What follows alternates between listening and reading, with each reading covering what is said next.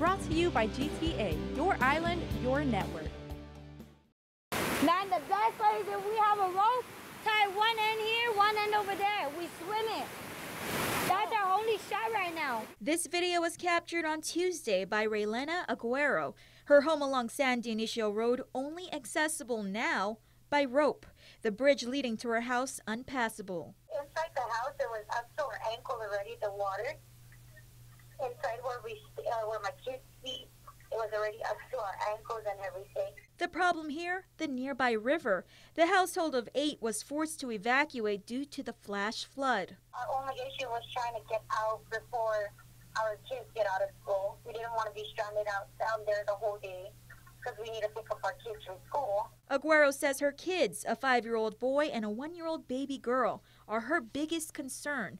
They'll find refuge staying with family tonight. None of us have any beds to actually sleep on tonight. We're actually gonna evacuate to my brother's place.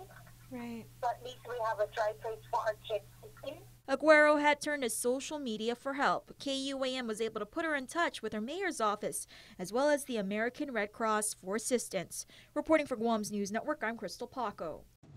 Brought to you by GTA, your island, your network.